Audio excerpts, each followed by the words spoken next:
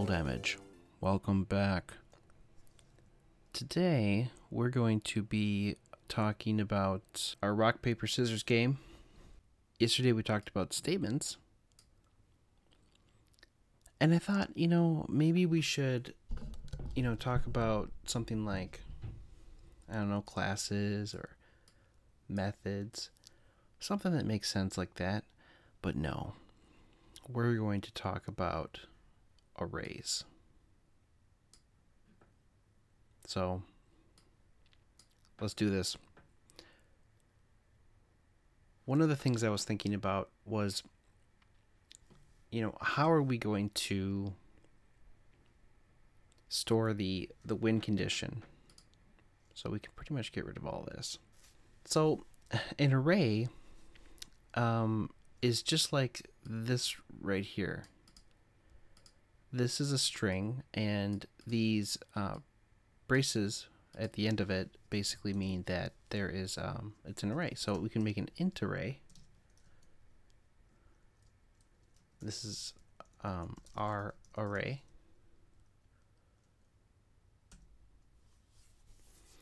And we can then do new int. And we can specify how many elements it'll have if we want. So now we can then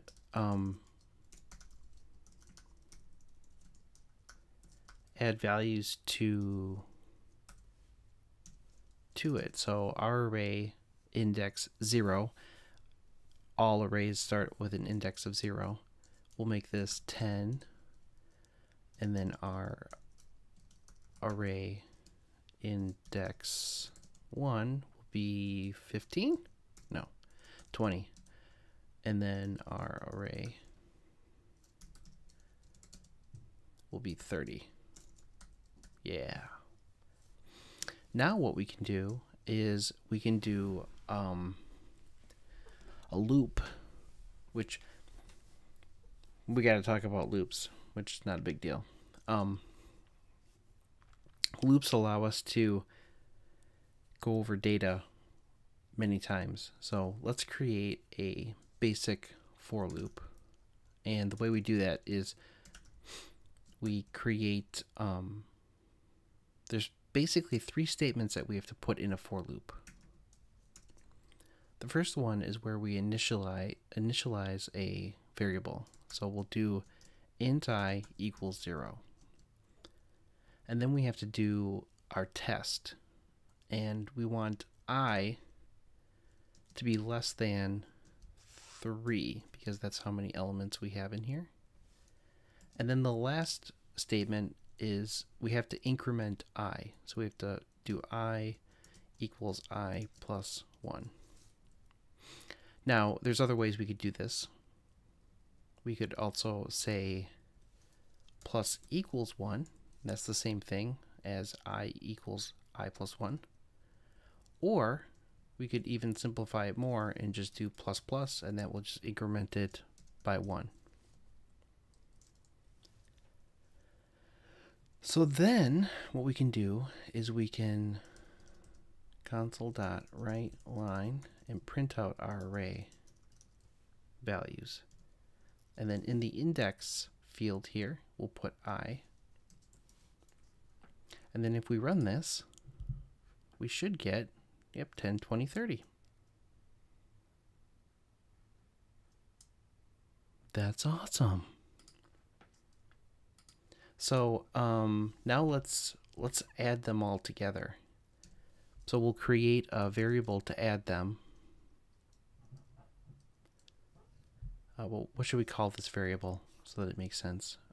Int sum equals 0. And then here we can do sum equals sum plus our array. And then outside the for loop, because we defined our sum here, now this is important. Anything within brackets that gets defined within brackets only exists within those brackets. So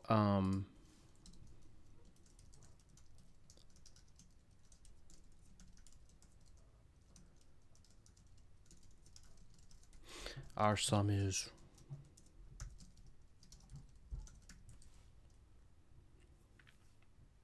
there we go. Let's see what happens. Our sum is 60. Yep, 10 plus 20 is 30. 30 plus 30 is 60. So this is our array. Now, let me show you something else that we can do. You can create something that's called a multidimensional array. So to do this, we're going to create our int, and we're basically going to create, it's going to be an array just like this, but what we'll do is we'll add a comma specifying that there's going to be more than one column and row, if that makes sense. We'll get into this in just a second. So what we're going to do is we're going to call this our win table, and it's going to be a new int, and then we can specify how many elements we want each of them to have. Now, to visualize what this looks like, let me show you. This is our table, and basically what we've done, let me create a new sheet. So imagine this, we've got rock, paper, scissors, and then we've got rock, paper, scissors. All right, so rock versus rock is a draw. Paper versus paper is a draw. And scissors against scissors is a draw. Now,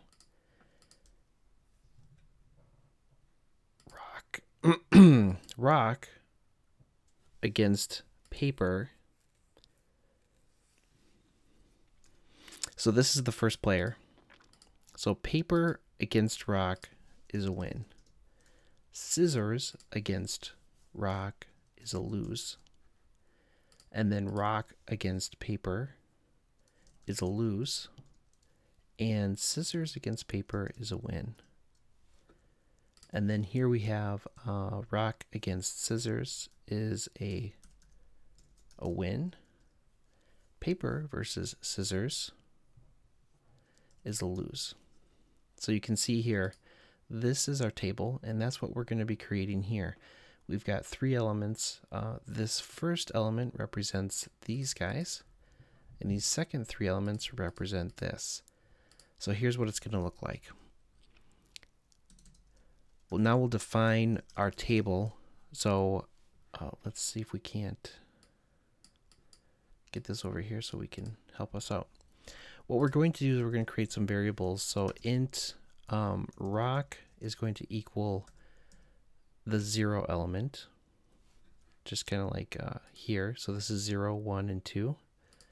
And then int paper equals 1.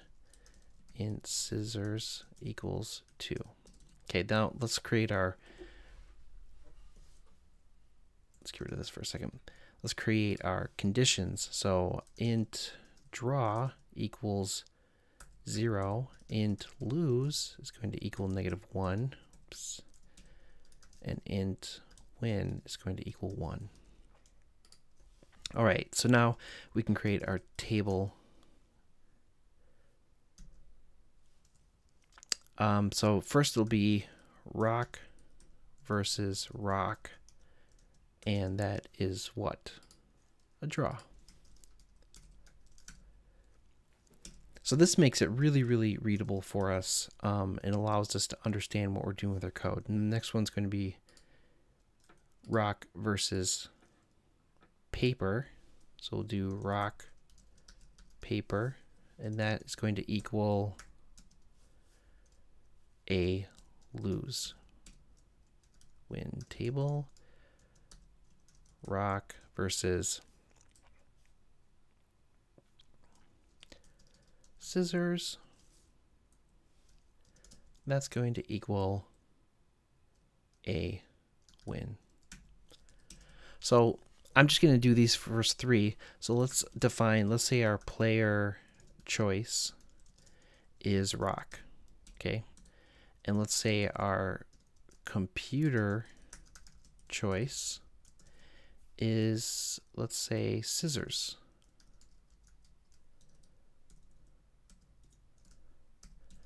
Now we can test for these conditions. So we can say if, and then we'll have our win table, and we'll put the player choice here, the computer choice here, and if it equals draw,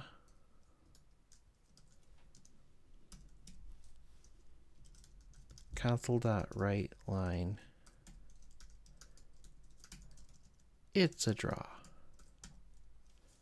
All right, now let's copy these. Else if, and then we'll do another one.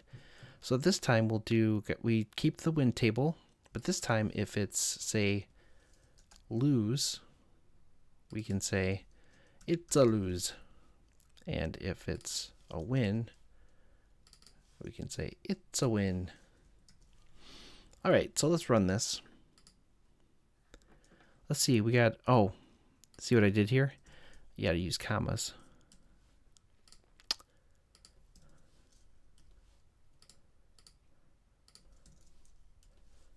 Okay, I'm so used to doing the other way. Other programming languages do it this way. That's how they represent multidimensional arrays. C# does it with the comma, which I really do like. I like that a lot better. So, okay. So now let's go ahead and run this. And it says it's a win because we've got player choice is rock, computer choice is scissors. So what happened in this table is the computer player had rock, the player's choice was rock, the computer was what, so it came out as to say win in our console. So if we could change the computer choice to something else, like say we made it rock. Now if we run it, we'll see that it's a draw. So this is a really nice and neat way to just talk about data and how it maps to certain win conditions. And we're going to be going over these types of things a lot. We're going to talk about different types of data types, you know, like arrays, hash sets, dictionaries, you know, a whole bunch of different concepts that we're going to be using to store data and then use it to logically create conditions that will either be, say, a win, lose, or whatever in a game. So this is just the next step in our rock, paper, scissors. If you enjoy this, please subscribe. If you really like this video, please hit the like button. And if you have any questions or any comments, please let me know. Comment. Let me know too also about which games you like out of this.